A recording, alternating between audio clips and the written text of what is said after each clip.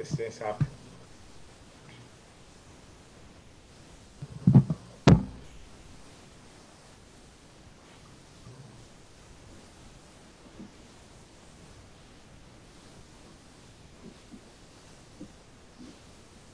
we there? Yep.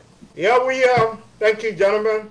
We Our Zoom meeting was interrupted by hackers, and were able to take situation under control, and we got them out. They were booted out. But these were the words of Fro. I can't breathe. I know it goes into our mind. The same thing happened on Staten Island, New York. A man selling his cigarette had the same situation. Eric, we want to say thank you so much for coming in and welcome to this forum tonight. I know and taking up your time. I know it's very late back home. Tell us how you're doing at your end. How's the family? Thank you so much, Solo. You know, when you spoke the your normal American language, that is when this thing pop up. So you know, we are thinking that please don't speak your American language the next time, because you will get a bit of taste of it. Anyway, I am so much happy to be on this program for the second time. The first time I was here, we had Pastor Rabas and Pastor Kebby presenting to us very much well. Regarding the situation that is currently taking up the social media around the world regarding George, is pathetic. Is a bad situation. I was asking myself, had this been the other way around, to say a black, let's say a person of color doing this to the other side, I don't know how it was going to turn around.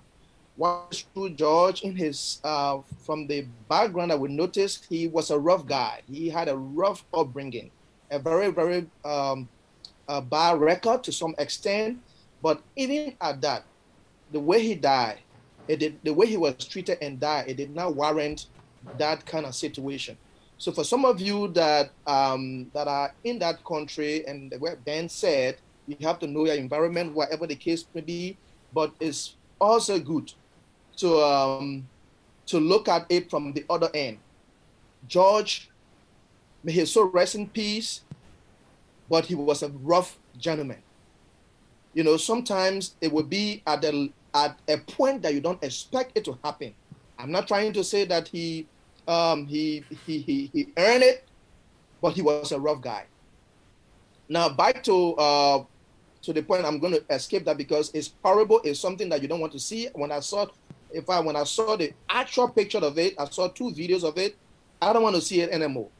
So I don't know if I can just escape that and just compliment Pastor Robert that was talking about the agriculture sector.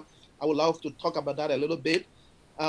We are so grateful that Pastor Robert in this country is taking the mantle of leadership when it comes to agriculture. It is something that we all have to be challenged. You know, one thing I noticed, frequently I have been visiting most of the African countries, and with emphasis in Abidjan, in La Côte d'Ivoire. What I see in that country, every middle person, they have a farm. You know, we are good at talking these things. We all are guilty about it. We hail those that are in the front line doing it. But to take up the leadership role, to say I will want to do it, even in my backyard, we are not doing this. You know, we all feel very guilty. I feel very guilty about it. We enjoy talking about it. We enjoy, you know, mentioning about other countries and whatever the case would be. But to take that one giant step, that is a problem. In Ivory Coast, if a person is a professional person and this person have a job, a paid job, even if they're making $500, the first thing they will start thinking about is to have a farm. They don't need to necessarily live on the farm, but they can create that possibility and sponsor it. But here, our challenge is the mentality, the way we think about having a farm, having some agricultural project is like you have to be on the farm, you have to live there, you have to live dirty. No, it is changed now. So I want to challenge all of us on this forum. These are topics that when we discuss them, we should not just discuss them because of theory. We should discuss them with genuineness and follow the leaders and follow the pattern. So it's a challenge to all of us. Thank you so much. Thank you so much, Ben, Eric. And we appreciate your contribution tonight and also being here on this platform. It's not an easy thing to be here. We also want to say thank you to all those on the platform here tonight for this discussion. Hey, Joe, you got something coming up for June that you guys are doing as a virtual graduation. Do you care to give us some information on that? Yeah. As a Christian organization, a media house, we, especially during this COVID-19 period, we sat down and we started thinking, what can we do to actually support our people, the young people that are graduating at this point? And just backtracking a little bit, usually one of the things that I always ask myself, if Jesus was here today, what would Jesus do? And of course, that just backtracking a little bit with what Brother Eric just said, and of course, Brother Bimba, I think Jesus would do some farming. And I think Jesus, I mean, in my case, as a media person, I usually challenge people. If Jesus was here today, would I go to his pool party? And I usually say he would be the best DJ ever. And the same question resonated very well during this time. If Jesus was here, COVID-19, today, what would he do? I think he would be strategizing as to how to effectively meet the needs of people. And that certainly, he will never forget about the young ones that are graduating from high school during these difficult time when all of the world leaders are reading from the same script, social distancing and all of that. So we came together as a ministry and we said that it would be nice to celebrate our seniors, those that will be graduating from high school. So we put together something we call Praise Live, honoring our seniors worldwide. So on the 13th of June, we're going to have this graduation ceremony. Local time, that is Minnesota local time. It will be 11 a.m. when the graduation ceremony will start. Again, bringing young people, those that will be graduating via Zoom.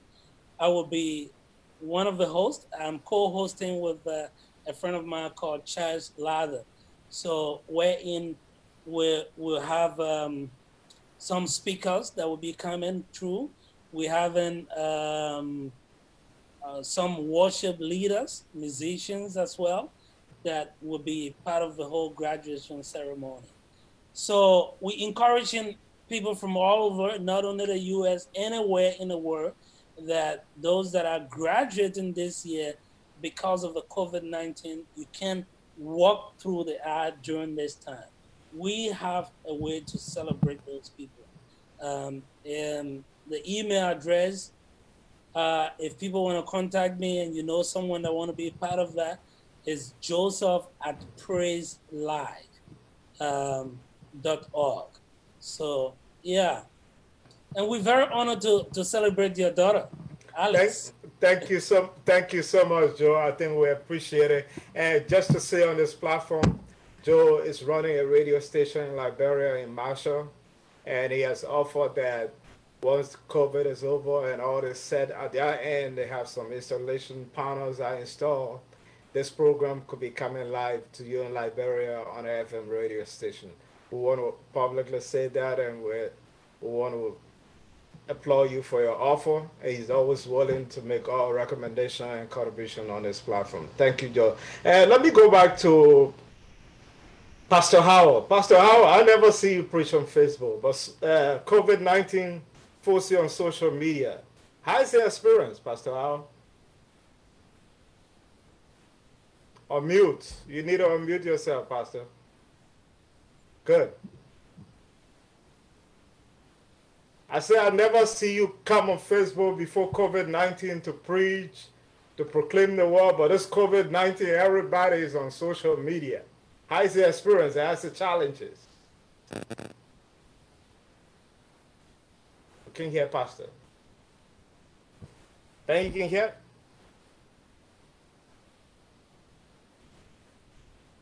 Can hear you, Pastor. He's speaking, but I can't hear him either.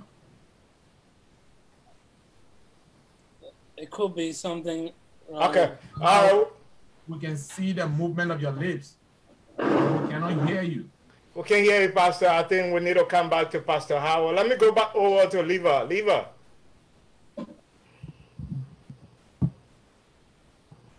Again, we want to register our apologies to those that are following us.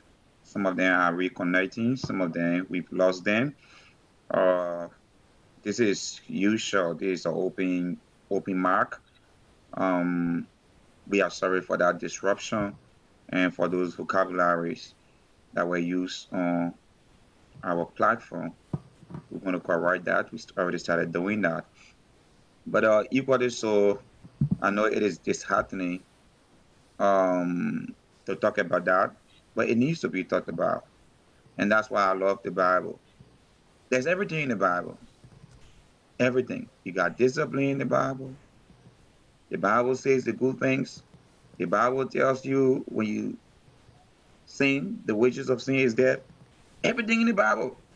So sometimes when we see some things and say, oh, we are people of God, and we shouldn't be talking about those things. I think for me, there are certain things that needs to be talked about. And we as leaders that God has placed in that position, we need to be condescending that people depend on us, and we ought to rebuke what needs to be rebuked. It is a sad thing for the entire world. I think it's a sad thing for the entire world, for the world to continuously witness, the ill treatment of people with color. I think that's a bad thing. And I monitor the New York State governor today, and he listed about 10 different scenarios, 10 cases where people of color were murdered in cold blood. I think there's about time that America stands to what it stands for. I often listen to them talking about justice, talking about human rights in third world countries and other countries. So if you're speaking about human rights in places like Libya, you're speaking about human rights in places like Liberia, in other countries, you should be leading it. You should be, leading that race. You should be ahead. You should practicalizing that. Some of these things that we're seeing are things that we read about in the early 60s during the Martin Luther King dispensation.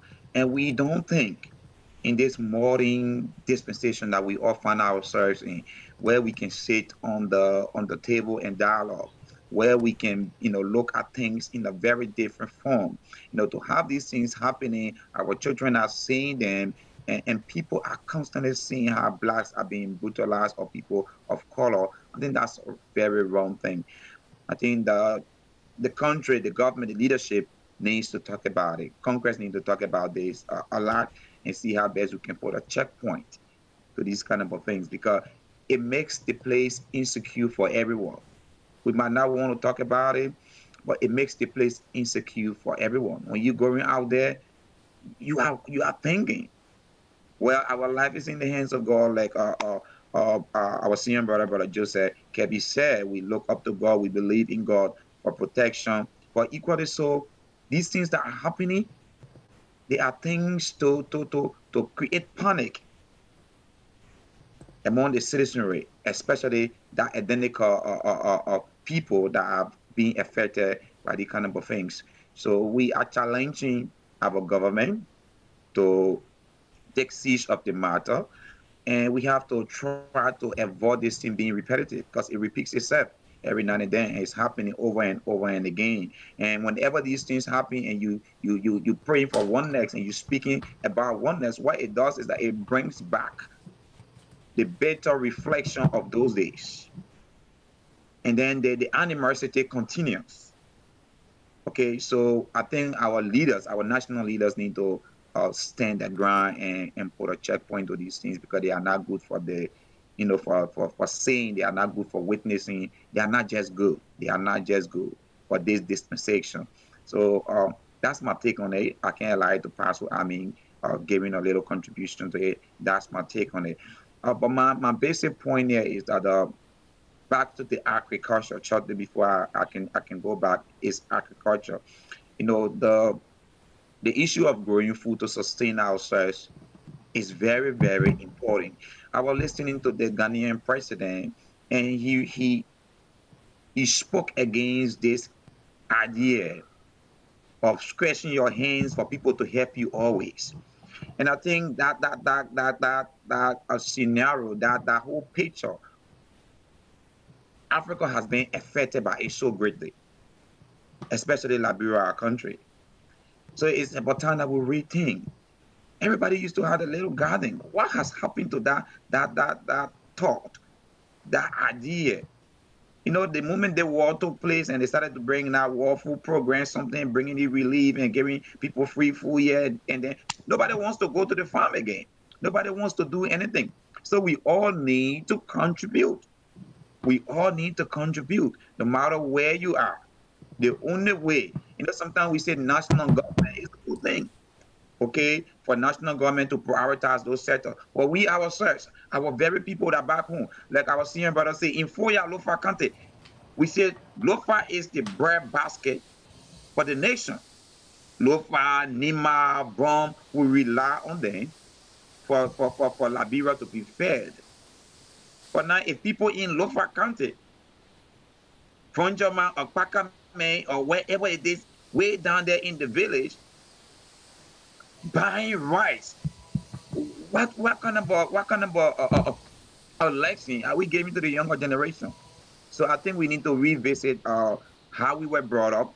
We need to reintroduce those things in our curriculum. We need to start teaching practical agriculture. Because back in the days, you would go on the agriculture teacher farm, farm, where you will literally apply your agricultural skills. But these things are not happening. They are not happening. In fact, when you tell somebody, say, go do this one, they say, the human right or abuse of labor or whatever. So I think we have to revisit those things to regain our dignity as Africa. Because Africa means we sustain ourselves. Africa means we can stay and use the source, and something good can come from all of us. Thank you very much, and back to you, Brother Fasa. Thank you so much, Levi. Thank you. Appreciate it. I know it's not easy. And gentlemen, we just want to keep you here for less than, maybe we got 15 minutes to go. I know it's later at your end. But I want to come back to Pastor Howard. Pastor Howard, can you hear us now? I hope you'll be able to comment on this. Pastor Howard, I learned of a story of an African in Africa where an uncle sexually abused a 15-year-old niece and was impregnated. What is your view on child abuse? Oh my God. Pastor, we can, I think his phone is, the sound, Yeah, we can't get you. Eric, can you have a take on that? What is your view on child abuse? Well, Professor Ambassador Fasa, to be honest, it is a sad moment for all of us. I think this is the first time that it reached home. When I say home, in the 4-year era, for it to be at this level, it is sad. You know what makes it more bad in this place is that when these things happen, we have a lot of advocates around town. We have the women in action. You got a lot of civil society groups. They will protest. They will take up the situation, but at some point being biased. With the level that this thing took place, I expected that the tension in Foya in terms of women group, youth group, talking about this, but no one. If it was an issue of politics, now this is so disappointing. Where you expect the people to speak out, to make their voices to be heard, They literally let it go and just focus on one side of the coin. So I'm telling you, it's a bad week for all of us. I know that investigation is ongoing, and stakeholders are even discussing.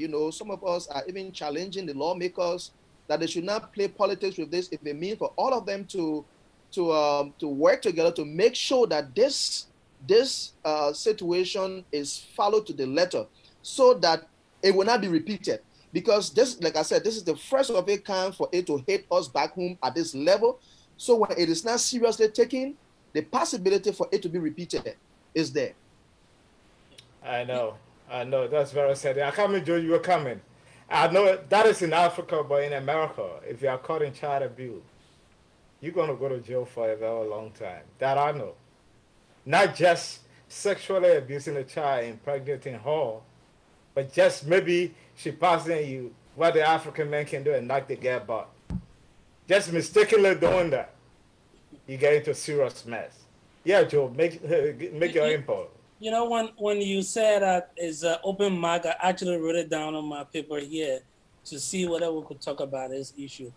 Like what Eric said, it dawned on me, and I called my brother Solomon in Togo, and I said to him, I said, look, this is home.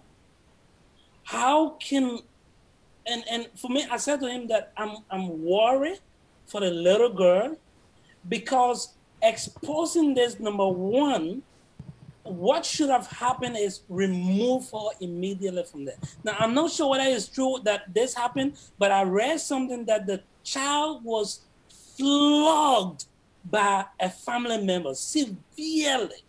So I told Solomon, I said, look, it's late now, but I wanted to call my mom and find out from other people whether they know the girl, that this child, we will adapt her into our family and kind of care for her. Because what will happen is, yes, we know all of the abuses, but she will suffer more abuse if care is not taken.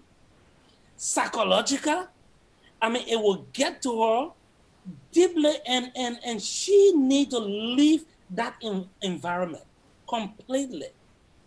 And for being in the media, sometimes what we don't think media people is that we just want to bring the story out. But what are the repercussions? What will happen to the child afterwards? And that's what happened. After the story broke out, everyone putting out the resources and talking about it on social media, but we forgot that this is a child that is still living in the home of family members. And I think it is bestowed upon each one of us to look in our families, where our friends are, whoever, and start looking for signs of abuse. Where can we address these things effectively? And honestly, talking is one thing, but action is another thing. I will say it again on this platform. If anyone know that child, where she is and her family, we will want to help. But I don't want to join the bandwagon wherein some group will say, okay, we're looking for funding, Cash App, and all of that. No. The child needs to directly benefit. She's affected. And it's not only giving the hand out, but how do you work with that child to take her from that point that she's at and bringing her back again to be a child? Thank you, Joe. Thank you, Joe. We just want to let you know that this is Family Connection International. Today we're going for 1.5 hours because we got a lot of people on the panel having a discussion.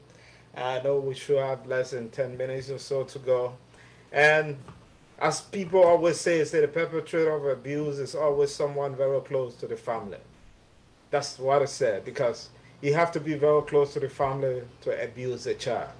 Because a stranger cannot do it. It has to be someone who is very close to them. Levi, what's your take on this issue? like we said, today's an open mark, and we try our possible best to not get into politics. But I don't know the law on the books for those things. The law, if there are laws that are on the books for those kind of atrocities, then the laws are not being enforced. You see, the only reason why a man will want to steal if he stole in the past and nothing happened to him, or if he sees other people stealing and nothing happening to them. For a man to rape a 14 years old girl, I listened to the girl, it's so pathetic. I think she was age 14 when she was raped. And then the mother of that girl is sitting over there. And like our brother Gabby said, they even went and had insult to injury by beating this girl. That's a gross violation against her right. And they should not be taken lightly. I like the way Brother Iri put it. Our people, they have immense appetite for politics. The appetite for politics in our country is so much to the extent that even our little brothers and sisters, our people that are coming up today, they don't even want to do anything besides being politicians. Some of them will beg for transportation to go to the Atayi Center, wherever it is, Kiri School or what, just to sit down and partake in politics. So that's one of the causes for which agriculture is not even booming, because the youth minds are corrupt. Okay, so I think we ought to be serious when it comes to the law. That country is becoming a lawless country. That people will do these kind of things and go free. I can remember we had several cases like that. We had the late Angel Tupa that was murdered in cold blood.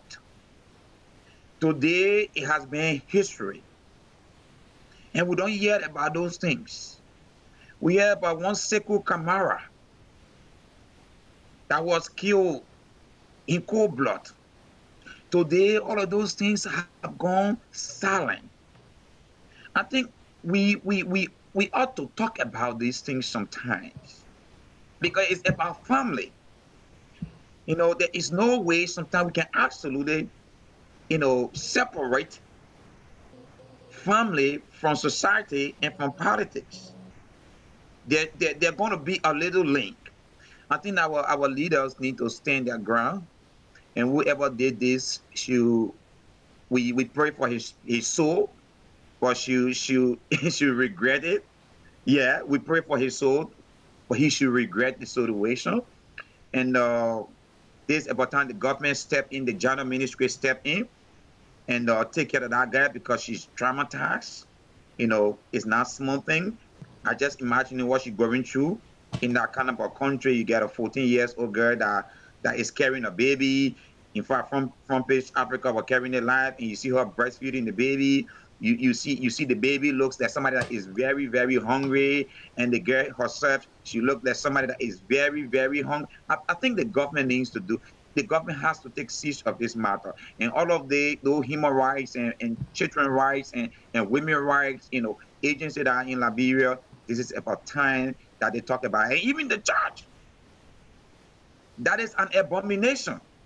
The religious community needs to talk about it. The Council of Churches needs to talk about it. And our people need to amplify their voices to ensure that justice is served. Because justice is very important for a civilized society and to have stability. Thank you very much, Brother Faxa. Back to you. Thank you so much. This is Family Connection International Forum. Keep it in touch. We're almost heading out. I don't know whether we'll be able to get Pastor Howell. Pastor Howell, can you? Okay, Pastor Howell, we'll have to reschedule this to bring you up on our platform as a guest. But I just like to go around to our guests. This is a yes or no question, gentlemen. What would be your reaction if your child came to you and say, Mom or Dad, or let's say Dad, I'm gay, or I'm lesbian. Joe, will you accept them? Yes or no?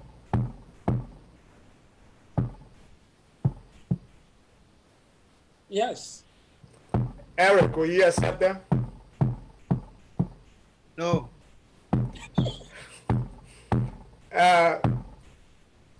Viva, will you accept them? No. 150% no. Okay, gentlemen, we want to go back to Eric and Joe to wrap up, gentlemen. I know that's another topic for another day. I just thought that would bring a teaser. At least we'll get people for a buttress, but at least let us take it home as quite interesting a topic. Oh, okay, I know that. I know Ben. Yeah, Ben being away for some time, but I know he's been monitoring.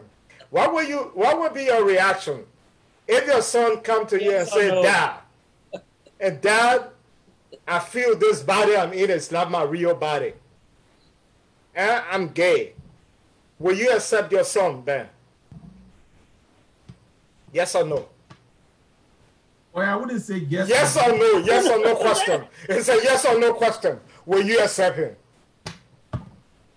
It can be a yes or a no. Yeah, everybody had the opportunity to say a yes or a no. This is a yes or no question. We're not going to justify. Eventually, we can have this for another day. But will you accept your son? Have a conversation to come out with a yes or no on that. All right, Ben. Okay. A yes or no question. Okay, Ben. Ben, thank you.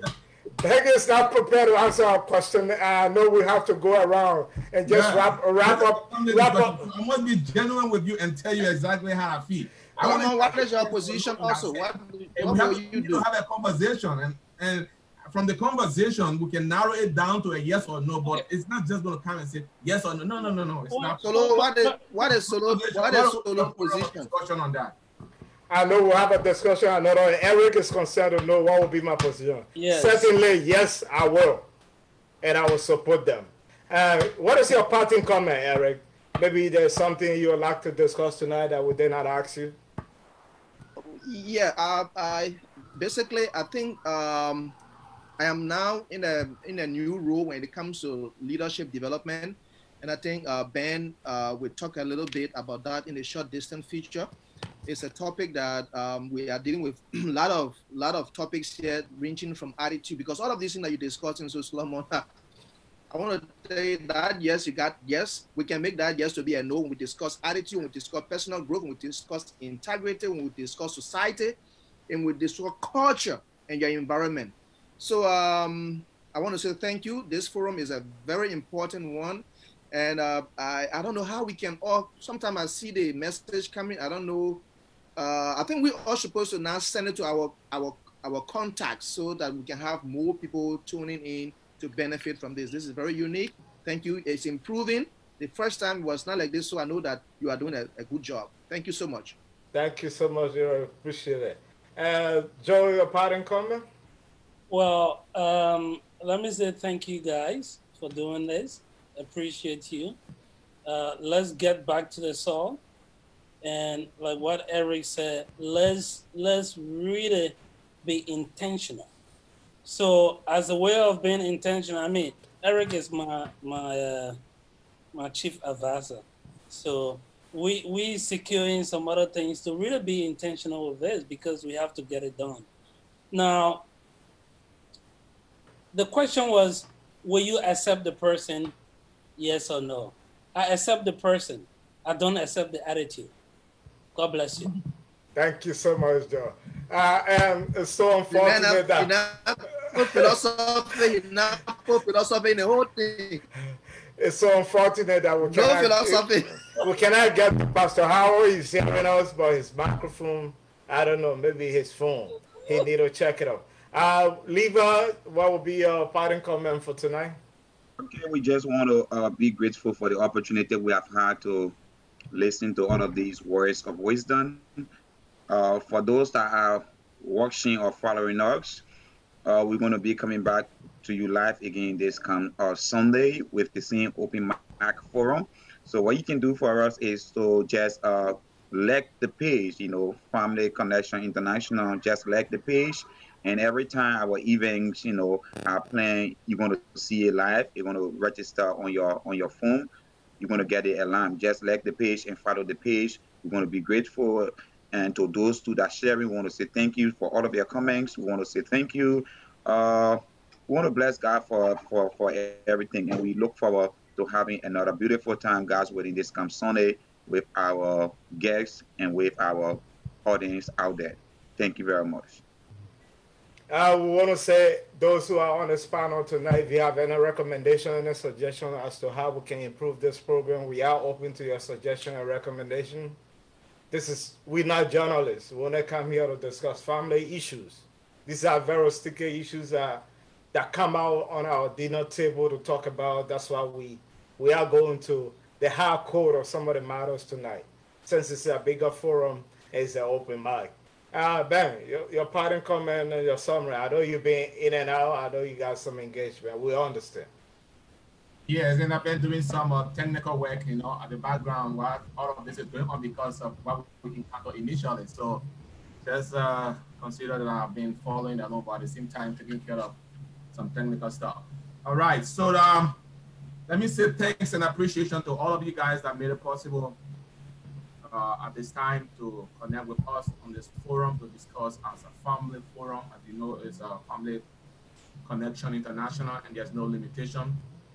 Wherever you are from, whoever you are, we welcome you to be on this forum and have some family discussion. So thank you for taking time from your busy schedule to be on this forum with us tonight, and you were able to share with us some of your experiences.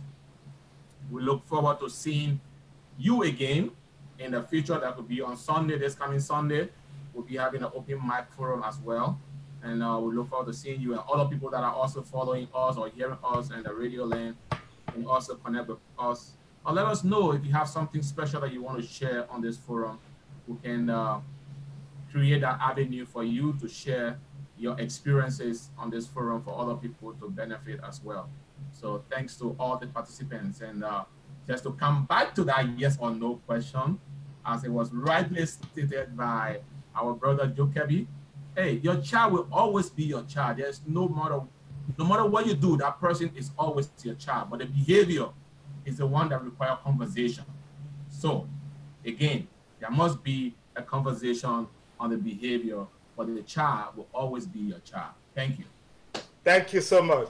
It's so unfortunate Jack Fasa is just joining us. The program is almost over. Maybe we just give it a minute, say hi to the audience. We almost climaxed and maybe say a word to them. The guy is looking like Bin Laden. He got a lot of beer and what have you. Go ahead, Jack. Say something to the crew. We're almost wrapping up. We can't hear you, Jack. Oh, there's a problem with your microphone. Hit the mic. It should be on headpiece.